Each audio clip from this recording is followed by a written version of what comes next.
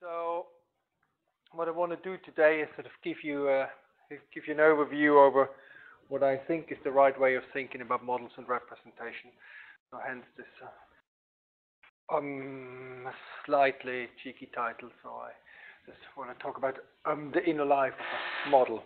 So the starting point is sort of commonsensical. So models are ubiquitous in science and in engineering.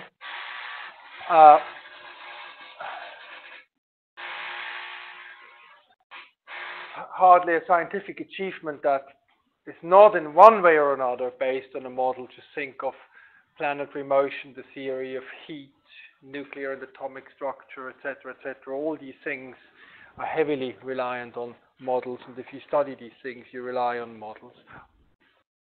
Oh, I forgot to say, if you have clarificatory questions, please raise your hand immediately. So if you totally disagree with me and want to refute everything I've said, please wait until the end, because otherwise I never get through. But if just something's not clear, just raise your hand and let me know. So why is this? I mean, why are models important in this way? The point is that investigations are often carried out on models rather than on reality itself. So you study a model, you discover features of the model, and through that you discover features of the target system that the model is supposed to be a model of. Why can we do that? So what happens here? And the key here is to realize that models are representations. So models can perform these investigative functions because they are representations of their respective target systems. And so when I prepared this talk, I took to this place where knowledge resides these days, known as the internet. So I Googled what is a model, and the first sort of 8 out of the 10 pages said, well, a model is a representation of something else. That's quite right, and I found this nice graph here. So model is a representation of a particular phenomenon in the world. I mean, that seems modulo some qualifications they come to later seems to be sort of, at least in a first order approximation, the right thing to say. Now, obviously, leaving at that doesn't really say much, because you will immediately ask, well, what does that mean?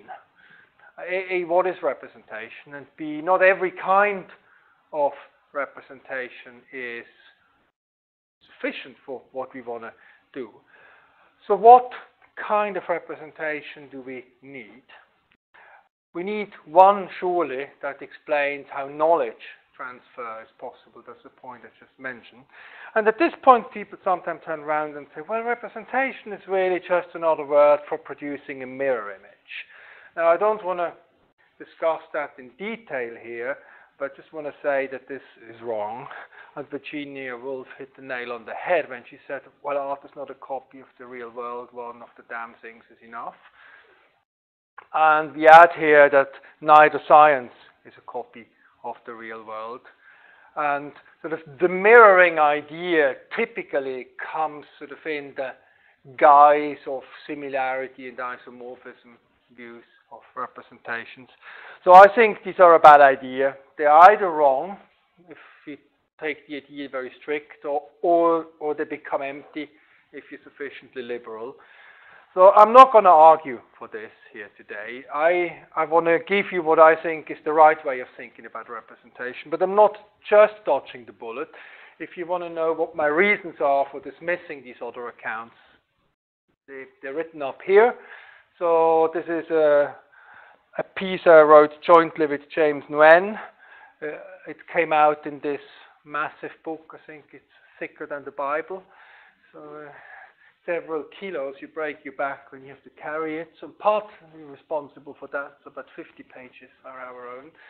So if you want to know what my quibbles are with these other accounts of representation, I refer you here. You can also download it from my website. So our chapter is there. Okay, so what is the question then that we have to answer? The question really is, what turns an object into a representation?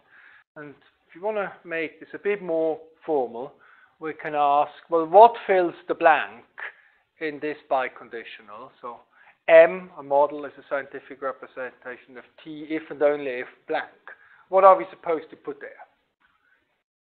Now, to warm you up to that problem a little bit, I want to tell you sort of what the cousin problem in the visual arts is. If you see this here, so that's a Monet painting of the Houses of Parliament in London. You recognize that immediately. But why is this? Per se, this is a flat surface, it's a canvas that's covered with certain chemicals.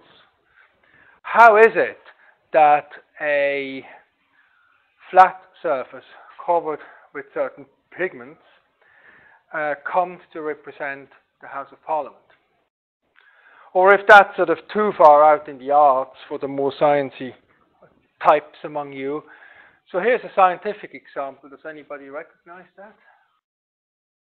It's the Phillips-Newlyn machine. This is a physical machine. It's about 2.5 meters high, 1.5 meters wide. It has a water tank and a pump here, and these are pipes. So water is pumped through here, and then it goes through various valves and reservoir and tanks and on. So per se, this is just a piece of elaborate plumbing. But this is a representation of an economy. It's been built at the London School of Economics by Phillips and Newlyn, and it basically represents a Keynesian economy. And so the question is, of course, how comes that this piece of plumbing is a representation of an economy? How does it happen? And I will say more about this. Same question. Or this here, so it looks a bit like sort of tried to make props for horror movies here. So, but I promise you, so I didn't have any cineastic intentions here, and it's not even me. So this has been done by Kendrew, and even though it looks a bit like something for a movie, it's actually the stuff of a Nobel Prize. So that's a model of myoglobin. And so Kendrew and his team used models like these. They are plasticine sausages on sticks to study the structure of myoglobin, and that won them the Nobel Prize in chemistry, I think, in the early 60s, 62, I think. So how is it that this plasticine sausage represents myoglobin? So now you see where the thing goes. You can multiply examples now. So metal cans are used as models of ships, electrical circuits are used as models of brain function, robots are used to model insects, etc., etc., etc. So in each of these cases, you can ask, well, how does it happen that these objects are representations of something else? Now, some of you may have noticed that what I've given you so far are all material objects, the physical things you can put on your laboratory table. Now, not all models are of this kind. So some models are what one can call, in the most neutral way possible, non-concrete models. And Ian Hacking has this beautiful phrase. He says, well, that some models are things that you hold in your head rather than in your hands. And there is a big question about what these things, if they're things at all, are that you hold in your head rather than in your hands. And many models are of this kind. So here's try to symbolize a planetary model here. So two perfect spheres with a homogeneous mass distribution that attract each other gravitationally. That's effectively Newton's model of the solar system. So you can't put that on a laboratory table. You hold it in your hand. But still, we can ask, what makes two homogeneous perfect spheres a model of the sun and the earth? What's happening here? Or similar, if you take the drop of granular liquid, so I can think about such a drop, I don't have to consider a real drop, and that, those of you who've done some nuclear physics will know that has been used as a model of the nucleus. So Weizsäcker did quite some calculation on such an object as a model of the nucleus. How does it happen that an imagined drop becomes a model of the nucleus? And if that's not enough, there's a few other models that are of the same kind. There's the MIT Bag model of quark confinement, or the Bohr model of the atom, the Schelling model of social segregation. They're all of this kind. They're sort of objects you hold in your head.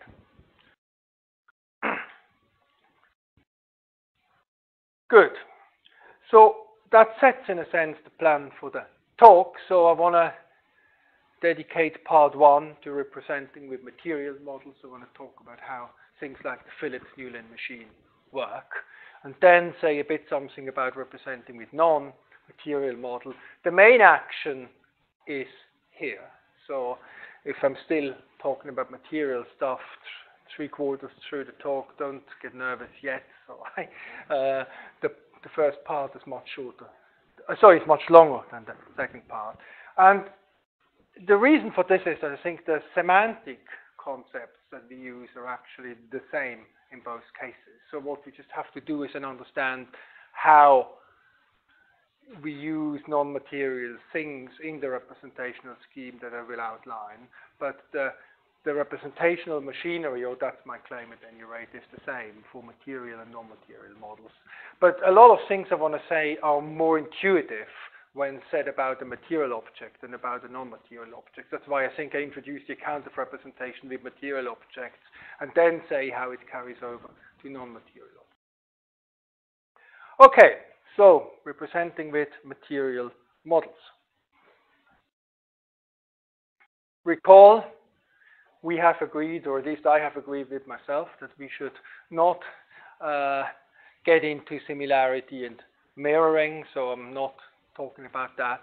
So the heuristic that we're going to use is the notion of a representation as. So, a number of authors have noted that representation as is sort of a concept that seems to be useful for scientific representation. You find it in FRIGG use of Van Frasten, or also Goodman and Elgin, who we will talk about more later. So what is that? Well, it's a mode of representation you often find in caricature. This is just sort of to warm you up to the idea. Oop, where do I have my jacket? Sorry. So here is Thatcher represented as a boxer.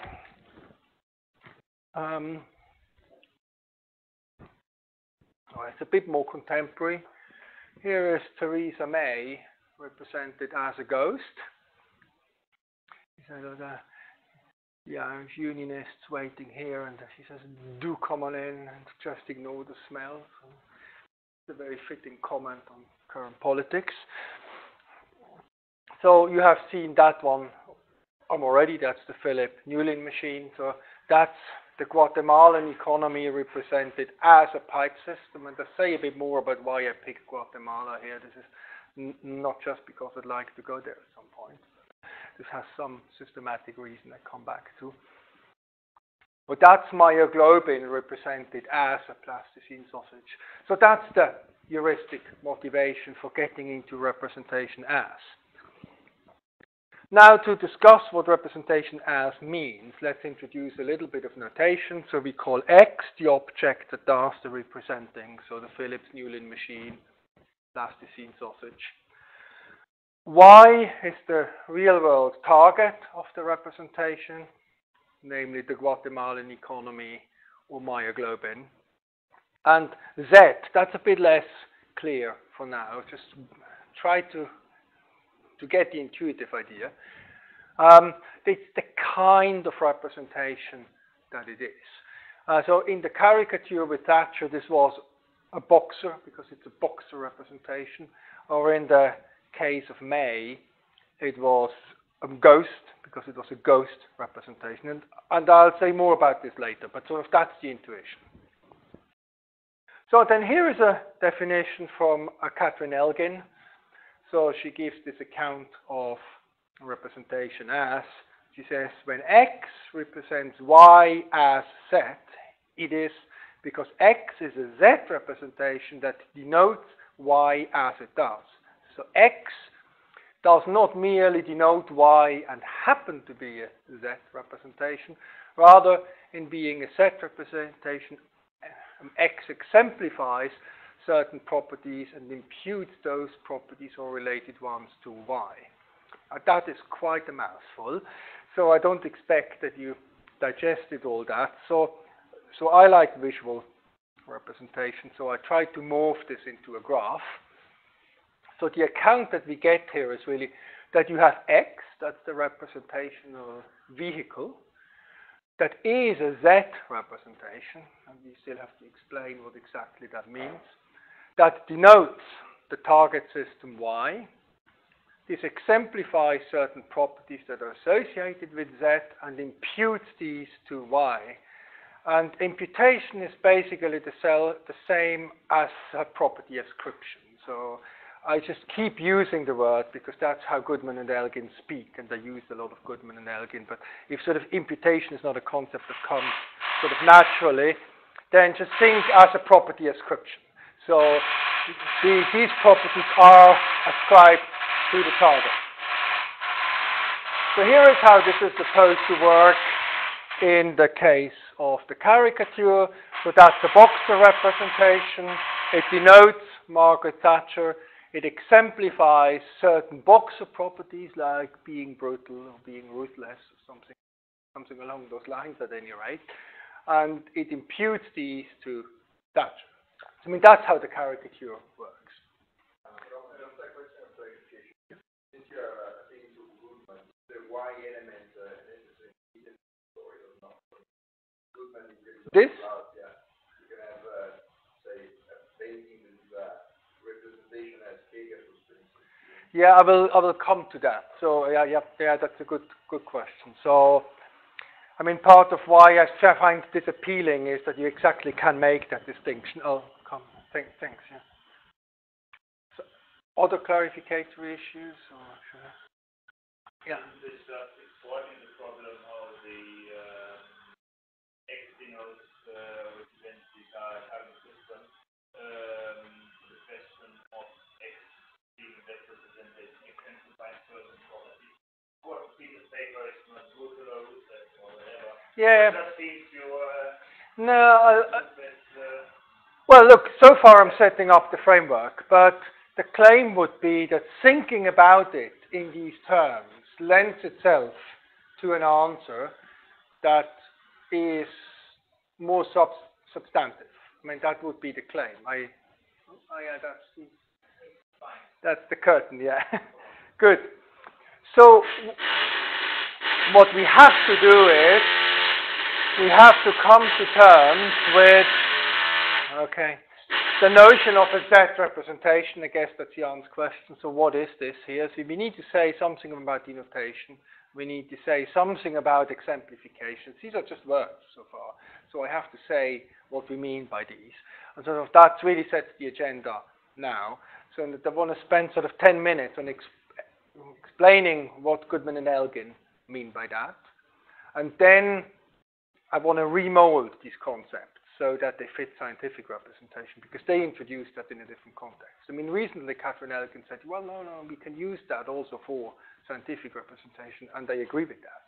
But the concepts need to be shaped in a slightly different way. So I want to now say what Goodman and Elgin have in mind originally, and then rework it. So denotation. Now, I don't have to tell you that. You have philosophers of language here, so about just to refresh memory. So denotation is a two-place relation that holds between a symbol and the object to which it applies. So the paradigmatic examples, of course, are proper names. So the name Roman denotes me. So that's the sort of things you have in mind. And Goodman and Elgin say that denotation really is the core of representation, and we can say X is a representation of, and the of is really important here, Y, if X denotes Y. So the string of letters Roman is a representation of me because it denotes me. A consequence of this is immediately that pictures of unicorns, say, don't they're not representations of anything, because you can only denote things that exist, and unicorns don't exist. So that's something you have to buy into if you believe in that account. And then you may sort of get nervous and say, well, look, this can't really be. I mean, this is from the London Underground. So this is an energy company trying to sell you an energy account, first utility, with a wonderful flock of unicorns. I mean, if this is not a representation of anything, I mean, why would they pay so much money to put it on the wall in the London Underground? So there must be something going on. And of course, Goodman and Elgin would agree with that. They just think it's not representation of. So Goodman's diagnosis here is that we're misled into believing that something is a representation only if there is something in the world that it represents.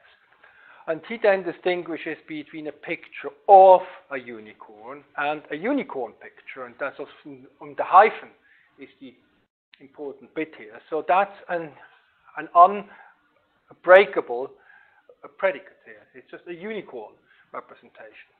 Or more generally, a representation of a Z and a Z representation have to be distinguished. So these are two different concepts. And the important thing is that one does not imply the other. Some Z representations denote a Z and others don't, and some representations of a Z are Z representations and others aren't. And if you think that this is just a bit too much philosophical hair splitting, I want to convince you now that this is actually quite natural to make this distinction when you try to understand how certain representations work. Now, this is a representation of Europe. And here, this is then a territory representation. And it is also a representation of a territory. So this is a case where the two come together, as one would intuitively expect. But now look at this here. I hope you would agree that this is a territory representation. Yeah? Does anybody recognize that? I mean, TV. Sorry? Yeah, in the right direction. It's the world according to Game of Thrones. And I picked that because the fan community, to which I don't belong, I just find the map interesting, has now reached such levels of elaboration that you can buy an entire atlas full of maps of the world according to Game of Thrones. So you can buy the Atlas of England and the Atlas of Game of Thrones. It's a nicely printed thick book. So this is a territory representation, but it's not a representation of a territory because the world of Game of Thrones doesn't exist. So this is Esteros and Westeros, and they don't exist. So this is a case where you have a Z representation that is not a representation of a Z. Or look at this here. I think this is late 19th century, but certain things never change. So this is a territory representation. It's the British Isles here, and here's France. And something sort of unspeakable happens here. So this is a territory representation, but it's not a representation of a territory. It's a representation of a national attitude, which seems to be surprisingly stable across time. So here you also see how the Z and what it represents come apart. Or finally look at the string of letters. So, well, that's not a territory representation, but it's a representation of a territory, namely Europe. So, summing up what we have seen here, we can do this matrix here. So we have representation of Z and Z representations. If it's yes, yes, you get Europe. If it's no and yes, you get the Game of Thrones and the British attitude towards the French. Here is the word Europe, and if something is neither a representation of a Z nor a Z representation, then it's just a mere object. It's not a representation at all. So, I hope I have motivated now that it makes sense to separate these two concepts. This, of course, immediately raises the question, what makes something a Z representation? That's Jan's question. And here views diverge. As far as I can see, the two schools of thought, sort of the orthodox account, as it were, is the perceptual account that goes back to Gombrich, Wollheim, and others. Most recently, Lopez has defended that. And sort of the core idea here is that X is a Z representation if under normal conditions observer would see a Z in X. So you see the House of Parliament in the canvas. That's what makes it a House of Parliament representation. Goodman and Elgin want to go a different way. They have this genre account. They say, well, we sort pictures naturally into genres, so we see them as Napoleon pictures or house pictures. And it's the genre that, or the belonging to a class of genres that does the work. Now, I don't want to get into that because I think whatever the relative merits of these accounts in the case of visual representation, they don't work for scientific modeling. So you have to do something else. So just bear these in mind to boost your intuition. But so we want to take this. Meaning, James and I have been working on this and take this in a different direction later. So let's take stock. This is the diagram again. I hope we understand Z representation and denotation a bit better. So I have to say something about exemplification. Now, what do we mean by exemplification?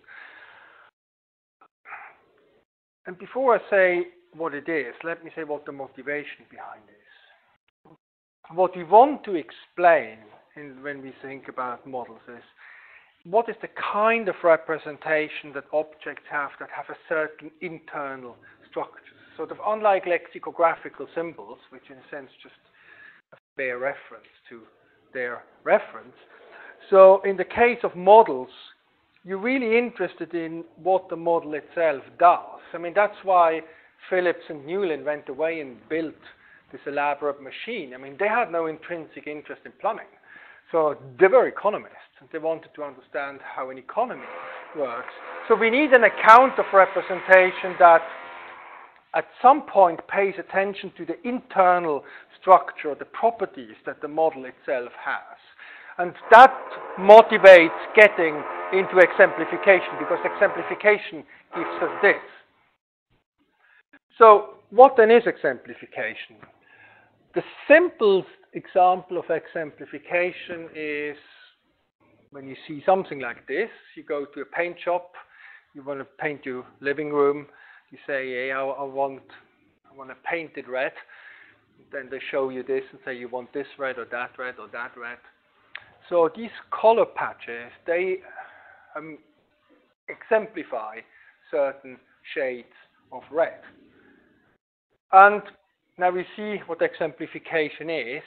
So an item exemplifies a property if it represents by instantiating that property. The color swatch here has that property, a particular shade of red, and it also functions symbolically by representing that shade of red.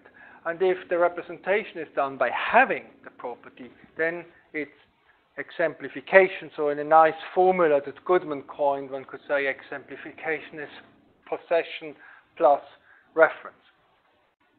If you only have reference, it's not exemplification. You can have a very long word to describe this shade of red. You can say it's light crimson or something like that. That represents that shade of color because it refers to it, but the word doesn't exemplify that color because it doesn't have the color. If you need other examples, samples generally are of that kind. You go to the market and you try a bit of the cheese before you buy it, so that little bit of cheese that the vendor gives you is a sample, and it presents a cheese property by exemplification. That's the idea. Now, what's important here is that exemplification is selective. So it's a necessary condition for a property to be represented by exemplification that the property is instantiated. But vice versa, an object doesn't exemplify all the properties that it instantiates. So if you look at this again, when these color charts are used in the context of a paint job, they don't exemplify rectangularity, because it just doesn't matter whether the thing is rectangular, round, or sort of egg-shaped, or what have you. So it's the context that selects the properties that are exemplified. If I steal that from the shop and bring it to geometry class and hold it up and say rectangle, then obviously that can become an exemplification of rectangularity, but in the paint shop it doesn't. So that's very important. The context selects a few of the properties usually to be exemplified. So an important aspect, and again, I've already said that, we're interested in internal behavior. So we're looking at properties that are instantiated in the model here. Another important aspect of this is that you have epistemic access to properties that are exemplified. So if you look at the color chart, you see what the color is, and that's important. If the vendor asks you whether you want light crimson, then that may not be meaningful to you at all, because you may not be familiar with the word, or you have never seen light crimson. So the word light crimson doesn't really tell you anything much, because it doesn't by itself give you epistemic access to the color. But the color swatch does that. It gives you epistemic access to the color. So we understand now exemplification, and we can go over this again to see how it works. So this is the boxer representation. It denotes stature. It exemplifies certain property. It imputes these on the target. But there's a lot to be said about this bit in particular, so if you think about it carefully. But I don't want to get into this because I want to do this differently in the case of science anyway. So, yeah. So maybe you said that, right? But is this imputation something like predicating? Yes, it's a property ascription, effectively. So you just yeah. So this is the caricaturist is understood as making the claim that Thatcher is brutal. So he describes brutality to her, or he claims that Thatcher instantiates brutality. So that's what imputation is supposed to capture. Does that make sense? Is that good? Yeah. No, it's good. So now let's get into science from here. The idea is, of course, that you just take the caricature out and you put the scientific model into the account. So then you would get something like this. So this is an economy representation. It denotes the Guatemalan economy. And we picked Guatemala because we went over records of central banks. And while this thing was really quite fashionable for a while, so many central banks had one of those machines. But Guatemala is the only case that we could trace where the machine was actually used for policy making. So they took the thing, set the parameters as they thought they should be set for the Guatemalan economy, and checked what the machine was doing. And this had a concrete background. So Guatemala, this in the 1950s, was heavily dependent on exporting rubber to the United States. And they had a land reform in Guatemala that the Americans didn't like, and they threatened to put an embargo on Guatemalan rubber. And so the Guatemalans were very concerned about what this would do to their economy.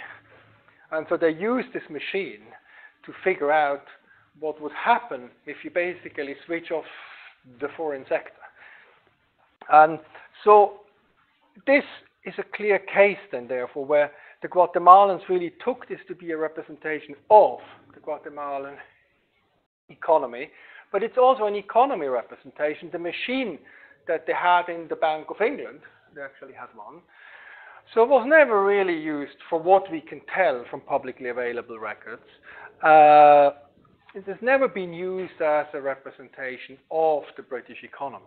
So they used it for training, maybe they used it for other things, but they never said, this represents the British economy. Still, the thing that the Bank of England had was an economy representation. It wasn't just a piece of plumbing. I mean, they wouldn't have bought that just to have water pipes. So a one of the advantages of that scheme is that it allows you nicely to make that distinction between how the Brits used the machine and how the Guatemalans used it. We have to say then that this exemplifies certain economy properties and it imputes these to the system economy if it's used like this. Now we have a few problems at our hands here. So we have to say, and that's where the talk started, I mean, what's an economy representation in this context? I mean, how does this become an economy representation? How does it exemplify property? And what do we mean by imputation in this case? It turns out that in the case of science, this is actually a bit more complicated than in the case of a caricature. So, let's start with Z representations. Oh, we have a new version. That's good news. Remind me tomorrow. Yeah. So, our claim is, and you remember in the case of the visual representations, people said, well, we see something in the representation, or it belongs to a genre. Now, neither of this works. You don't just see an economy in this, and neither does this thing belong to a genre of some sort. In fact, in part, this got so famous because no one has ever done anything like it before. So it was really quite unusual to do it in this way. And the idea is now that this becomes an economy representation if we put an interpretation on it. And to show you what an interpretation is, I want to show you a video which really brings the point home. So, Calculations. Some actual calculations. So you see the real machine here. So. I'll just slow some things down.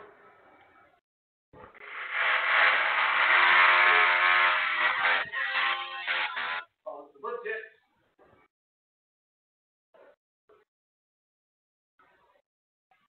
Now I'm going to try and do some very simple calculations today, and what I'm tempted to do is shut down the foreign sector completely. I'm just going to close all of the valves down here, and we'll just concentrate for a moment on the banking sector and the government sector.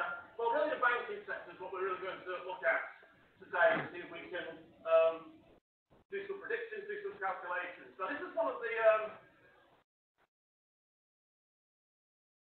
big advances that Phillips made. And I'm not an economist, but I'm told that there were quite a bit of disagreement between Keynes and Robertson about exactly what it was that set interest rates. And apparently, if those pair of them had lived to see this, they would have looked at Phillips' solution to this, and they would never have argued.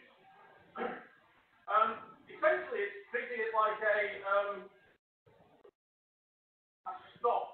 And so one of the clear things about this machine is the way it makes a clear distinction between what's a stock and what's a flow. So you've got a big stock of money at the bottom, there's a stock of money here in the bank, there's a stock of money held abroad in the foreign exchange, and everything else is a flow. And so it's the supply and demand of this stock of money competing for loanable funds. And so interest rates are set to some extent by the quantity of money in the bank via this curve at the end here, which is called the liquidity preference function. So, good, I think you get the gist of this. So let me bring my slides back. So here's this guy standing in front of this water tank and say, well, here is the bank, and here's the foreign sector, here are the taxes, etc., etc. So what happens here really is that one has this object, which is O, and this has certain properties here, namely water properties in this case, flows, valves, etc. And then you pick a domain of interest, which is the domain of an economy here, and the interpretation really maps concepts onto each other. Now, a lot can be said about how exactly that works, but sort of a first step is that sortal properties are just paired up. So like having a large reservoir in the middle is paired up with having a central bank.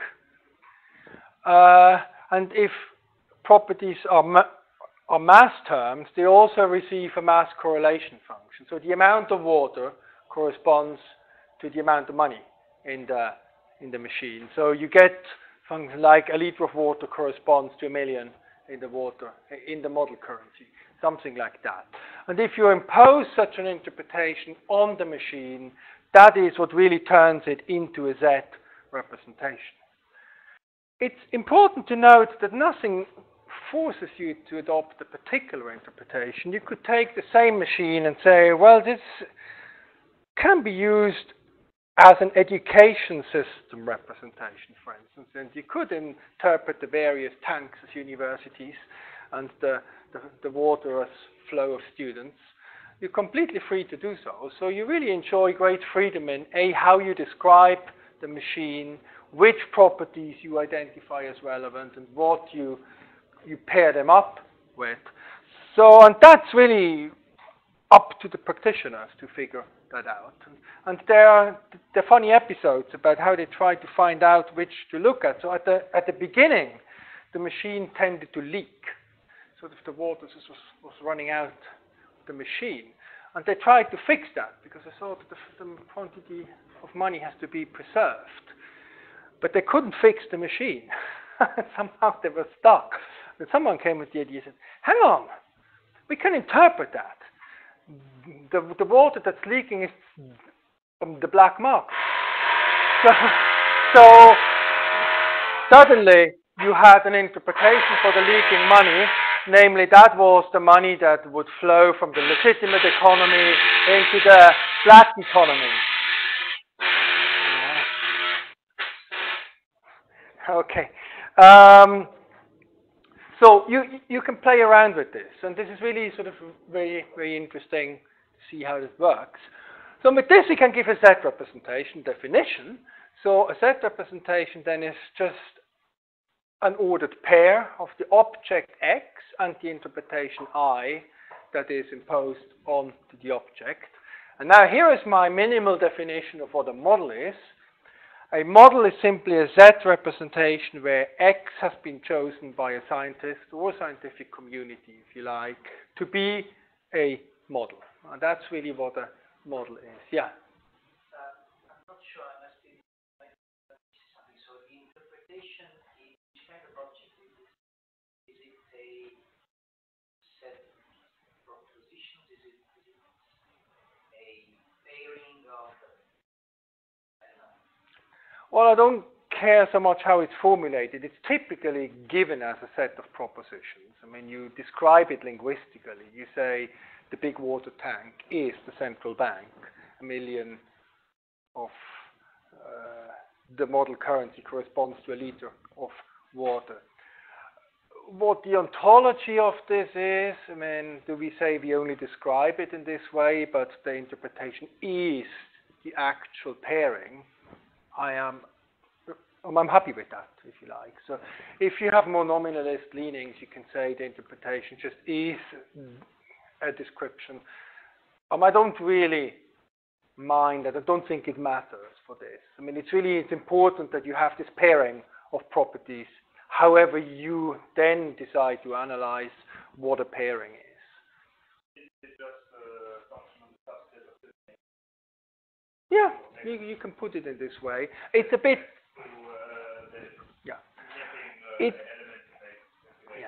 It's a bit harder because of the math terms. If you want to go sort of purely set theoretically, just map these things, that works well for sortal properties, but it doesn't work well for... Yeah, but it probably has to make some structure. Yeah. Sure. Yes, I mean, you can cash this out in different ways. If you think we need a more precise definition, yeah, exactly. But I mean, that's...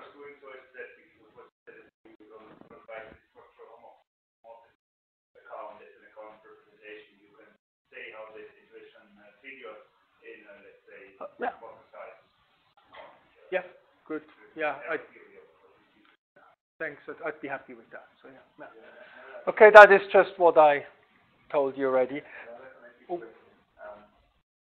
So this means that that properties are not essentially Not at this point. I mean, I would describe them in a way where they can be mapped onto the properties that are really essential. I would just remain neutral about this. I wouldn't say they're not instantiated. At the moment, whether they are instantiated or not is just not a question. So we simply said we have concepts from a certain field of interest. Here Z is an economy. We pick properties from that. We're just not commenting on whether the real economy does instantiate these properties or not. Yeah. But I come to your question in a minute. You've gotten ahead already. So let's build up a general account. So I'll sort of build up a whole graph here. So we have the first bit in place. We know what a model is. It's an object with an OZ interpretation that turns this object into a Z representation. And it denotes the target T. Just a side remark. I just talk about denotation to keep things simple. That can involve part-part denotation, just like the family photograph has sort of, okay, that the photograph as a whole denotes the family as a whole, the part of the photograph denotes the mother and part denotes the father. So that's just understood that when I speak of denotation, it can also involve part-part denotation. So what about instantiation? Maybe you've noticed that we're sort of speaking a bit loosely when we say that, well, the object instantiates Z properties. Z properties are properties of an economy, but the X is a water pipe system, so that doesn't literally instantiate economy properties. It's not a deep problem here, but I think if you want to give a more or less careful formulation of the count, we have to say how we do it. And that's why it helps to introduce the notion of instantiation under an interpretation. So the machine literally instantiates the property of having 1 liter of water in the particular tank. Under the interpretation, it then also instantiates the property of having 1 million of the model currency in a particular bank. I mean, that is really little more than terminology, but I think it's important to formulate it properly. And then also we can say I exemplification is I instantiation plus reference.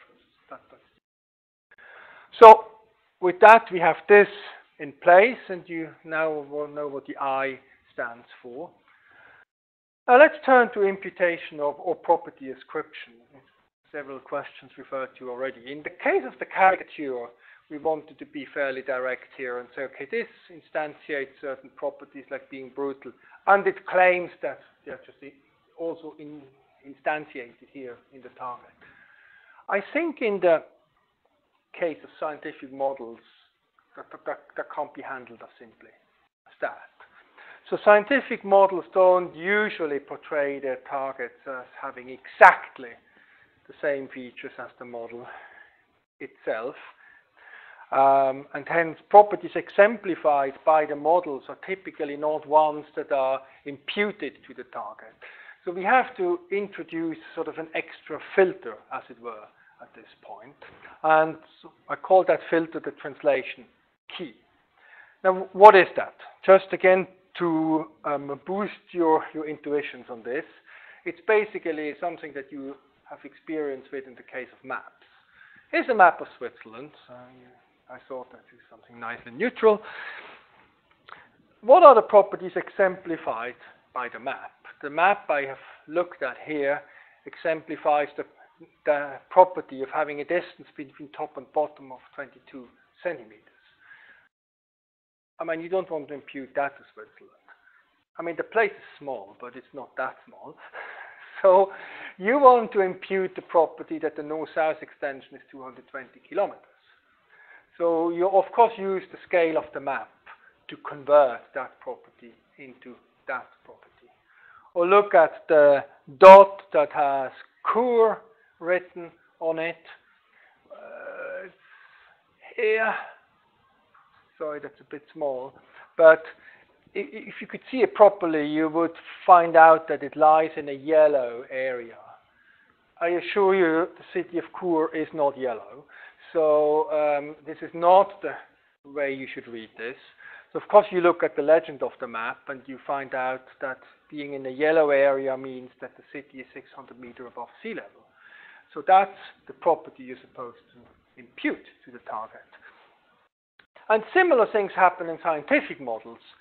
So when using litmus or generally scientific representation, another simple example is litmus paper. You stick litmus paper into a solution, then the litmus paper turns either blue or red or something in between. Now, you're not supposed to infer that the solution is blue or red. You're supposed to infer something about its pH value. If it turns red, it has a low pH value. So you basically turn red into being acidic. Or in models, you can have a tolerance threshold. You don't want to impute the exact value, but say it's plus minus 5%. Or you impute only a tendency, say, well, it's either positive or negative. Or it gets you in the whole discussion of different idealizations or kinds of analogies. All that goes into the key here. So what we have to introduce in the scheme for it to be general is that you have the exemplified properties. They're keyed up with a different set of properties. And now these sets of properties are imputed onto the target. Good, and just to wrap this up, this is what you have just seen, just a bit smaller, and that speaks to your question, I think. I just want to make explicit that this is all given to you by descriptions. So this is the model itself, and these boxes are basically for description. So DM is the model description. And this is important for later, can be broken up in two parts. There is the object description. So there's part of the model description that describes the object. You just say, this is a water pipe system with so and so many pipes and valves and so on. And here you specify the interpretation. So you say, water corresponds to money, etc. And you typically also have a target description that helps you identify what the target is. When the Guatemalan economists try to model their economy, they obviously have means to refer to the economy and say, well, that's our target. And I think that is the general account of representation I'd like to propose here. So these are all the moving parts. I promise I am done with boxes now, so you have them all. And we call this the DEKI account just to signal the important parts of the account, so denotation, exemplification, keying up, and imputation. We're still looking for a better name. If you have one, let me know. Although this might disappoint people, so a friend of mine sent me that photograph here. You look at the number plate. so there's a little fan base building up. So here we go. A few corollaries. A representation is faithful if T indeed has the properties that the representation ascribes to it. But this is the case, and that's from Alberto's point. It's not built into the notion of representation as. You can represent the economy as having huge inflation, and the economy doesn't. So there can be a mismatch. So representation should not be confused with accurate representation. So some representation can be a misrepresentation, and this scheme actually makes room for that. So X can represent Y as possessing all these Q properties, but Y cannot instantiate any of them, and that's fine. Again, think back of the caricature. Obviously, that's taken from a newspaper that I didn't particularly like Thatcher, but someone else may have had a completely different view on that and said, no, it's not at all true that Thatcher is brutal. Be this as it may, the caricature represents her as such, and it leaves it open whether she really is or not. Corollary 2. So scientific model is not a synonym for scientific representation. And here I want to sort of qualify the bit we had at the beginning where we defined model as a representation a little bit. So it is true that a model is always a something representation with the hyphen. So if you don't have that, then you don't have a model. But that leaves it open whether it is also a representation of something. So you can have models that are just something representations. So if the Guatemalans had never used the machine in the way they did, the Phillips-Newlyn machine would have been an economy representation, but it wouldn't have been a representation of an economy. Other examples of this are multi-sex populations. So Michael Weisberg discusses these cases of 3, 4, and 5-sex population. That's populations in which you need not only a male and a female, but a male, a female, and something else, or two something else to produce an offspring. There's currently discussion whether there are 3-sex populations, but I haven't heard news of 4-sex populations at least. So 4-sex populations, they are population representation, namely 4-sex population representation, a mouthful. But they are not representations of 4-sex populations because there are no such populations. So if you think of quantum field theory, there are many models of that kind of sort of the 5-4 model, for instance, that Stefan Hartmann discussed. It was clear from the beginning that there were no particles corresponding to these kinds of models, but still there were particle models. So you really do find these things, and I think the account makes room for this quite nicely. It can explain why the entities are models or representations in the hyphenated sense, but not in the off sense. It takes sort of into account how learning from models takes place. So at the beginning I said representation in science has to be such that it tells us how scientists learn from models. I think this account does that nicely. So you look at what properties are exemplified in the model, you use your keys, you ascribe the keyed up property to the target, and then you ask, well, does the target really have these properties? And that's when you're just into the domain of hypothesis testing. So Jan knows more about this than I do. But so what I'm concerned with here is not to ask whether the target really has the Q properties. It's a semantic issue, how the Q properties get ascribed to the target. And the account explains that nicely. And finally, obviously, I should say what the scope of the claim here is. The scope here is only that I'm claiming that this is the general form of an account of representation. It has, of course, a lot of moving parts. You have to, in particular, say what the keys are.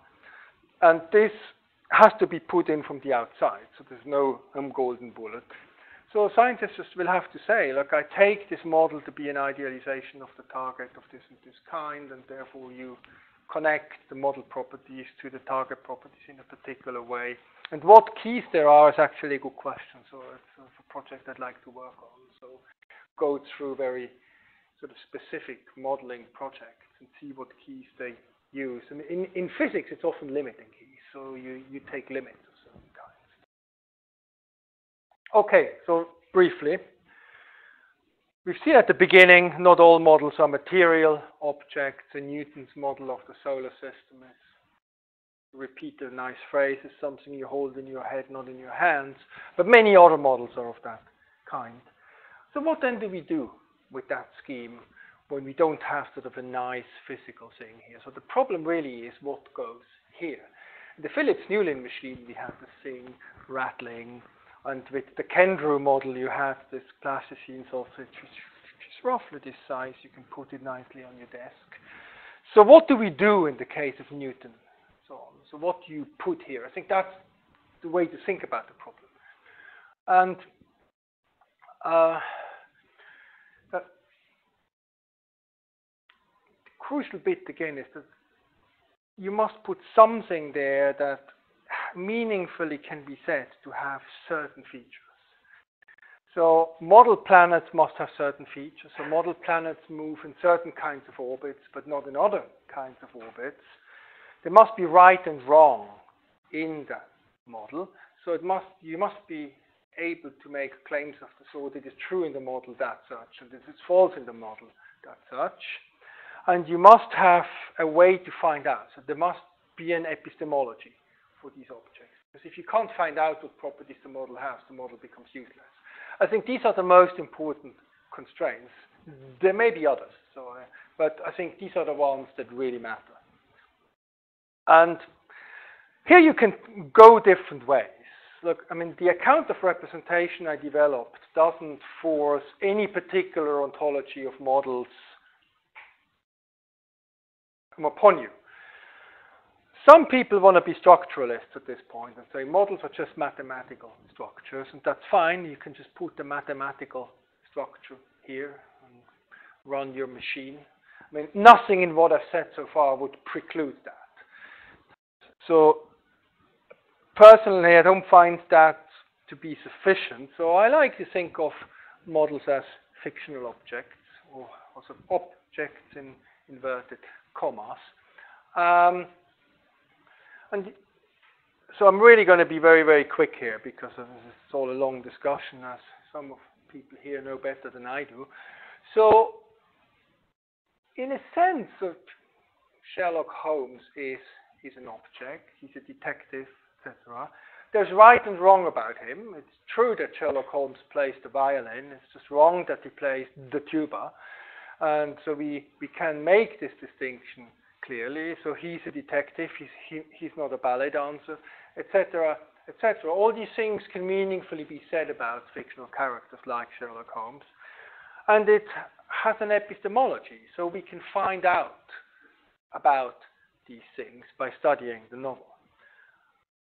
Now, a lot can be said about how this works. I mean, some people go radically realist, sort of Meinongian, want to say, well, there really is an object of that sort. Anti-realists want to do this in a different way. And I'm just really very quickly hinting at my own preferred solution to this. So I like pretend theory, as it was introduced by Walton. And the idea here is that the text of a novel provides you the primary or directly generated truth. So the Conan Doyle novels at some point tell you that Sherlock Holmes is a detective. So that's the primary truth. But then there are also indirectly generated or implied truths. That's truths that are not explicitly stated, but they follow from the explicitly stated rules plus certain background principles. Walton calls them principles of generation. For instance, we infer that Sherlock Holmes has a liver. As far as I know, that's not stated explicitly, but because we're told that Sherlock Holmes is a human being, we infer that because we have rules about what human beings are in the background. And one can, in this way, explain how we reason about fiction. And that seems to square very naturally how we reason about models, where the most significant difference is that principles of generation in the case of fiction are taken to be either common sense or certainly sort of ordinary language, while in science they are often mathematical. But that seems to be a matter of presentation, not a matter of principal function. So principle of generation in mathematical models can of course contain mathematical principles, but that's fine. So either way, we see how this relates to this schema here. So we have these descriptions here, and rather than just describing a physical object like the Phillips-Newlyn machine, parts of the model description will now specify what the fictional object is. Part of them will specify what the interpretation is. So let's just set that. And you can do that in the Newton case, for instance, just to show you that this is not complete Mickey Mouse philosophy of science. So if you look at sort of a textbook in basic mechanics, the sort of stuff that students read in the first year, you will get a model description of Newton's model. Part of this description will say, well, consider two perfect spheres with a homogeneous mass distribution that are placed in absolutely empty space. There's nothing around them, and they attract each other gravitationally. So that specifies the model object, that's the X. And then you will read on a bit, and you will hear, well, now you assume that the big sphere is actually fixed in location, and that stands for the sun, and the small object moves, and that's the planet. So that's effectively giving you the interpretation of the model object. Then you use Newton's equation of motion, that is a principle of generation, that tells you all kind of properties that the thing has that are not explicitly written into this. You generate these. Some of these you take to be exemplified. For instance, if you find out that the planets exemplify moving in a perfectly elliptical orbit, that's not written into this. You find that out. You key that up through some sort of geometrical approximation, because you don't want to say that the real planet moves in an exactly elliptical orbit. You can say, well, it's an elliptical orbit plus minus so and so much. That's the key, and that's what you impute to the target system. That's how the representation works. And just as a quick aside, and then I'm almost done. This is not just philosophical rococo. It's really helps you understand how things work. And you see that when you go through the history of science, when you look at how Bohr's model of the atom was constructed, Bohr effectively kept the dx and said, well, take a big ball and a small ball and all the rest of it. But you interpret it differently. So the 1 over r square force is now not gravity, it's the electrostatic attraction. The big ball is the proton, the small ball is the electron. And there you go, you interpret the same object differently. Well, object if you're an anti-realist. And you get a model of an atom. So, or I should be precise, you should say it's an atom representation with the hyphen. So that is explained nicely as it goes in the schema, and I've mentioned that already. Let's skip that. And so just to wrap up, if one picks up all the pieces, one can come to something like the good modelers checklist, so that this is not only interesting for philosophers but also for practitioners. So first maxim, be clear on what your model entity is. So what's the object that's doing the modeling for you? Make sure your interpretation is absolutely clear and has no ambiguities. Make sure it's clear what the target is, and the notation of the target is actually somehow established. If there is no target, make that clear too. That's still fine. You can have a something representation, but it's not a representation of a something. And sometimes there are confusions on this. I'm happy to talk about this more question time. So never confuse a Z representation with a representation of a set. Be very clear on how they come apart. Be explicit about the properties you take to be exemplified. That's typically done quite well. Spell out the key. That's typically terrible. So often you only get vague accounts of how model properties are supposed to relate to other properties. So spelling that out is a real challenge. Say which properties are imputed, and then obviously check the accuracy of the imputation. And on that note, I say thank you very much.